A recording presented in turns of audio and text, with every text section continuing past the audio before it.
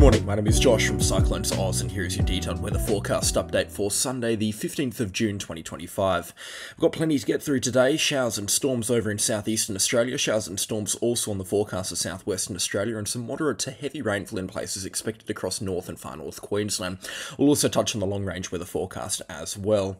All of the details on these weather events plus more coming up in today's weather forecast. If you are brand new to the channel, please do consider subscribing, but let's get stuck straight into things this morning over in southeastern Australia.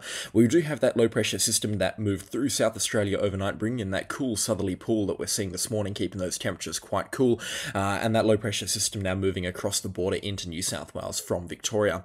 There's some good rainfall associated with this system here. There have been some relatively nice falls between 5 to 15 millimetres across the interior parts of New South Wales, Victoria and South Australia, so all in all this system has been very welcome, that's for sure. Strong winds are now starting to occur across some of the higher peaks, but apart from that, severe weather is not expected from this small but quite tight weather system here that's bringing in that much needed rainfall.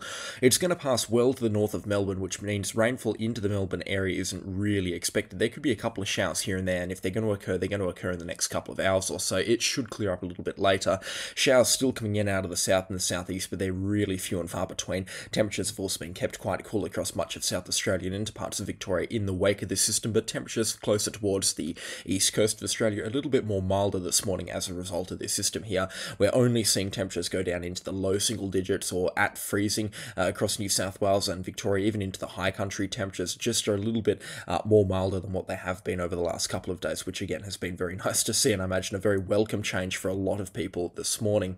There is going to be more rainfall on the way though, which again will keep those temperatures a little bit more milder. There's nothing in the way of serious rainfall coming through though, which is the good news for southeastern Australia, but further good healthy top-up rainfall and just nice soaking rainfall. It's really going to keep things nice and damp for the next couple of months. Is going to be coming through later tonight into early tomorrow morning. A weak cold front will basically fall apart before it collects the southern corner of South Australia, before moving into the southeast corner of Victoria with a few showers and maybe the odd storm here and there through tomorrow and into tomorrow afternoon. Snow expected on the high peaks down to an elevation of about 1,500 metres through Victoria and New South Wales, snowy mountains region through Monday night into early Tuesday morning. Some good rainfall expected across the north and the west coast of Tasmania. Good falls also expected along the Bass Strait coastline from Monday night into Tuesday morning, but all in all this one is not going to be bringing too much in the way of significant rainfall to any areas that are more than about 15 kilometres away from the coastline. The heaviest falls will be for coastal based locations. Even Melbourne isn't expecting too much rainfall between Monday and Tuesday, just a few drops here and there. Rainfall then ease off temporarily for pretty much everywhere apart from Tasmania through Wednesday and into Thursday, expecting more rainfall to come through Tasmania's way on Wednesday and into Thursday, but then that rainfall returns much later on into the forecast period with the passage of another cold front out to about the 22nd or the 23rd of June. This one could pack a punch. The one behind it as well out to about the 24th or the 25th of June could also pack a punch. And then, as we were talking about yesterday, we've got that east coast low type system that's now on the forecast to form offshore from New South Wales. This deserves a couple of minutes, so I'll get back to this system very shortly, but all in all some good rainfall, plenty of cold front activity coming through in the next 14 days, probably about 4 or 5 individual systems coming through throughout the remainder of June. So further rainfall is expected, and it is going to be that good healthy soaking rainfall that we've really been desperate for across southeastern Australia. Here's a look at the rainfall accumulations, looking very healthy on the forecast modelling here. Coastal regions expecting an abundance of rainfall into the next 14 days. Falls could be as high as 50 millimetres between Ceduna down to Port Lincoln on the west coast, the Eyre Peninsula. Unfortunately though, rainfall into South Australia's pastoral regions isn't expected to be anything too crazy. Between 5 to 25 millimetres is expected up to around the Whyalla and the Port Lincoln area. Adelaide looking at up to about 25 millimetres of rainfall, and then even down into the Murray River country and into the southeast corner of South Australia. Rainfall accumulations between 10 to 25 millimetres is what we're kind of expecting there, so nothing too crazy at this point in time.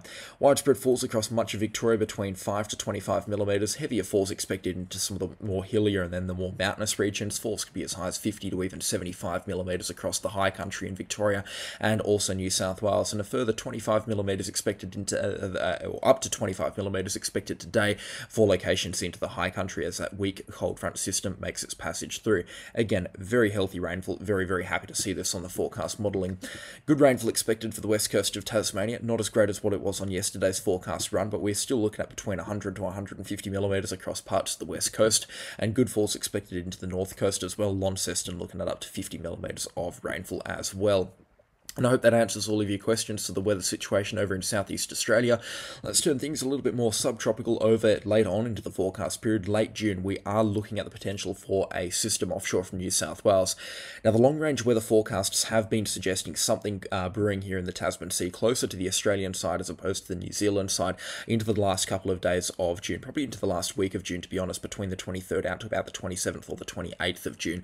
We're expecting something to develop offshore from New South Wales. Now, whether that turns out to be a rainfall event that careens further south into the Tasman Sea down towards New Zealand, or one that goes into the New South Wales coastline and creates a pretty significant problem over there, we're still not 100% sure. But what we do know is if something was to form, which is looking highly likely at this time, it's going to have to make the most of some very, very healthy sea temperatures. Forecast modelling right now suggests a low pressure system that was once an extratropical cyclone to move through into the Tasman Sea and then get its act together that way, bringing showers, strong winds and heavy rainfall by the looks of things onto the backside of the system here. Not an awful lot of impacts expected for the New South Wales coastline, and it's pushed forward pretty quickly by a Great Australian Bight high pressure system before this system moves deeper out into the Tasman Sea, in fact right out towards New Zealand by the looks of things out into the last couple of days of June. Further long-range forecast modelling, the GFS is calling for pretty much the exact same thing actually as what the European forecast modelling is calling for. So if we contrast the GFS and the Eastern Weather forecast, they are neck and neck. I know it doesn't look exactly the same, and if you're a first-time viewer, you're probably thinking, what am I talking about? That is far from identical. But when we've got systems with such great certainty 10 days out, that really does mean something. And the fact that the GFS and the European forecast model both have pretty much the exact same thing, they've got the exact same weather event in, generally speaking, the same location at the same time with the same pressure, the same intensity, that really does mean something. So if this is a one-run fluke from the forecast modelling, then we'll wait and see in tomorrow morning's forecast update.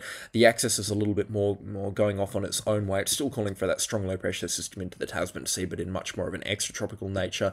But yeah, certainly something worth watching now into the Tasman Sea. Long-range models have been suggesting a wet end to June and a wet start to July for quite a while now, so I definitely reckon that the Tasman Sea and the east coast of New South Wales is a place that's going to have to be on notice over the next couple of weeks, and that's why I'm going into quite great detail about this, because they have had some pretty significant flooding problems. And again, we've always got our old mate, the sea temperatures. They're still piping hot offshore from the New South Wales mid-north coast and into the northern rivers. They're not as warm as you would expect further south. They're a little bit closer to normal for this time of the year, 19 pushing 20 degrees Celsius offshore from Narooma and Ulladulla, so rainfall isn't going to be as much of a problem down here. Also, they haven't had one in a century floods down there in the last couple of months, so rainfall accumulations down in this part of New South Wales won't necessarily be as bad, but rainfall accumulations anywhere north of Newcastle could present a really big problem because, again, those sea temperatures are very, very warm, and the further north you get, the warmer they are going to get as well. So a rainfall event is just not going to be good news at all, considering the flooding impacts that have occurred across the mid-north coast of New South Wales, but coupling that with some very warm sea temperatures and a generally speaking favourable environment trend that we've seen over the last couple of months, we could have a very big fish to fry offshore from the New South Wales coastline if we see a rainfall event develop. Again, it is still a question of ifs and buts. We're looking long range at this point in time, but considering the long range forecast modelling has said it for quite a while, and we've been looking at this system here from both the GFS and the Eastern Weather forecast modelling now for the last couple of days, I do definitely reckon that this forecast now has a little bit more merit than what some other forecasts do have. And again, whether we see it, we're definitely going to see a system in the Tasman Sea, but whether we see a significant New South Wales impact, still a little bit out there for the oceans to decide, and a few more flip-flops on the forecast, I can imagine. So stay tuned in the next couple of days. Rainfall is also expected from tomorrow onwards up in far north Queensland and across North Queensland in general. Plenty of cloud developing over into the Coral Sea at this point in time. It's this cloud band here that's going to begin to develop over into the west coast of Queensland. Now you can already see a couple of drops of rainfall embedded here and there outside of Tea Tree, and then across to north of Alice Springs down towards Bedoya and Boulia into the western corner of Queensland.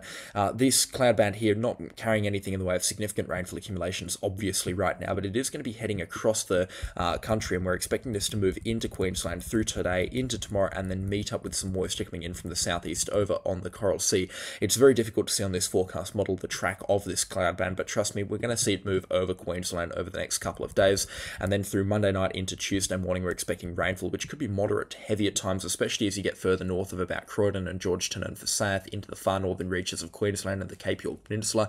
We could be seeing some very good rainfall accumulations materialise there through Monday night into Tuesday morning. Rainfall will be at its heaviest heaviest through Tuesday morning, and we are expecting some isolated pockets of heavy rainfall. A lot of widespread moderate rainfall, and then even more widespread light moderate rainfall is expected across the north coast of Queensland.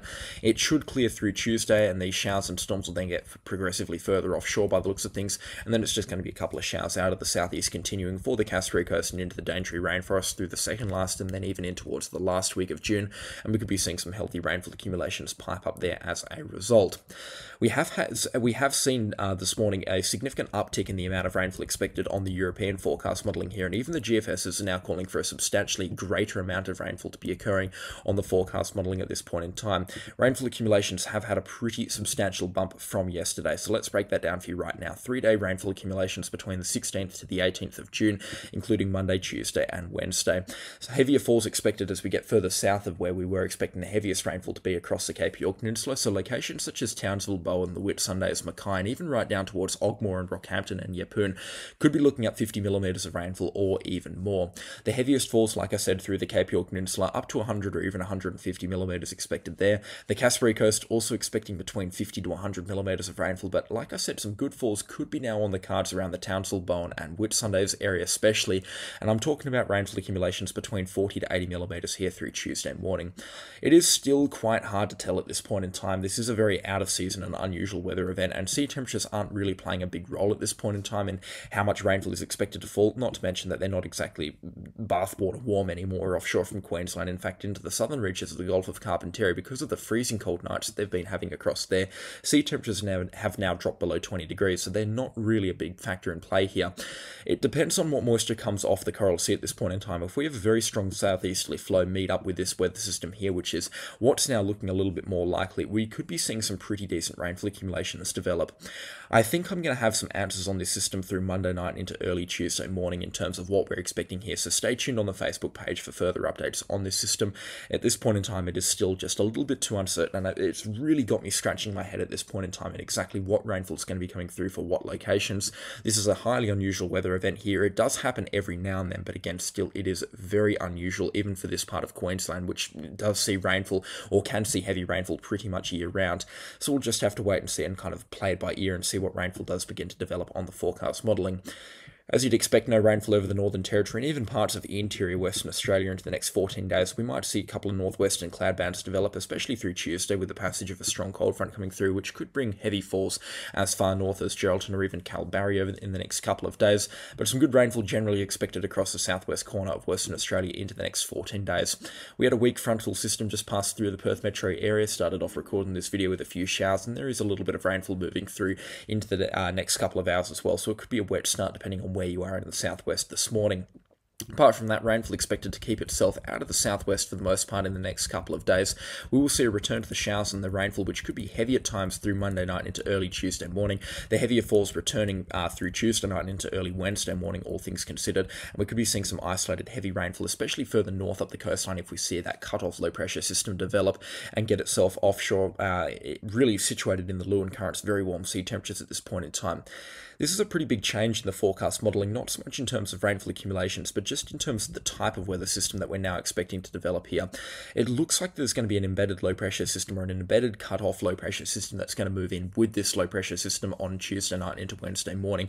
And if that really does separate itself, it's going to have some pretty dramatic ramifications, some rainfall accumulations. It could drag the heaviest rainfall out of the Perth metro area and a lot further north and bring it up towards 30 or 40 millimetres further north of the Perth metro area. It's an unusual weather system again if that was to occur, and I reckon this is going to stay more of a classic cold front at this point in time with a strong rain band coupled with a couple of strong wind gusts and then some showers behind it. I think that's exactly how the system's going to remain, but it will have some heavier than usual rainfall or heavier than typical rainfall compared to what we would normally see from a winter front, and of course that is again boiled back down to the sea temperatures, which we've been looking at in great detail every single day for the last couple of days. Still pushing 23. There's a loop current well offshore from the West Australian coastline, Jurien Bay pushing 24, even 25 degrees in pockets here up around the Kalbarri region. So again, very warm sea temperatures, plenty of evaporation, and these cold fronts are going to really make the most of it by the looks of things. And again, rainfall accumulation is looking pretty good over the next 14 days as well. Heavy falls expected across the south coastal regions between Augusta down to Albany, up to 100 millimeters expected there, and then falls between 10 to 50 millimeters expected through much of the word bot. But again, rainfall accumulations have been knocked down a little bit. If we are going to see some good rainfall accumulations into the wheat belt region, the majority of them are going to come through Tuesday night into Wednesday morning. The best rainfall will be occurring through Tuesday with the passage of that frontal system. And again, I do believe that that is exactly how the forecast is going to pan out at this point in time in reality, but it is still a little bit too early and again a little bit too difficult to tell. It always leaves me scratching my head when we see some major discrepancies between the two major forecast models, the EastMLF and the GFS. I know I generally rely on the EastMLF for these forecast videos, but again, equally, both forecast models play a significant role in creating these forecast updates. So yeah, we're going to have to wait and see what this frontal system does do here. I'll have some updates on the Facebook page because at this point in time, this is quite an interesting weather system, that's for sure, and it could pack a little bit of a punch for the southwest corner and especially into the midwest coastline as well. It looks like there is going to be some good rainfall accumulations coming through there, up around the 25 or even up towards the 40 millimeter mark. Further rainfall coming through on the 20th and the 21st of June, rainfall expected to be following behind it in a series of cold fronts before West Australia dries out a little bit under the influence of some strong high pressure systems into the last week of June. It looks like the first week of July, though, will return in a bit of a wet fashion, or at least out towards the end of the first week of July. So whilst there's not a lot of rainfall expected into the second or the not the second week, into the second last and the last weeks of June across the southwest of WA, it looks like July could start off fairly wet over in Western Australia. On that note, that is going to have to do it for today's forecast update. I do hope you've enjoyed it or found the video informative, and if you have, then please do consider leaving a like and also subscribe to the channel if you haven't already. A special shout out, of course, to the channel sponsors. Their names are on screen right now. I could not run this show without them, and again, their support is, of course, much appreciated. That'll be all from me today, and I'll catch you all in the next storm. Goodbye.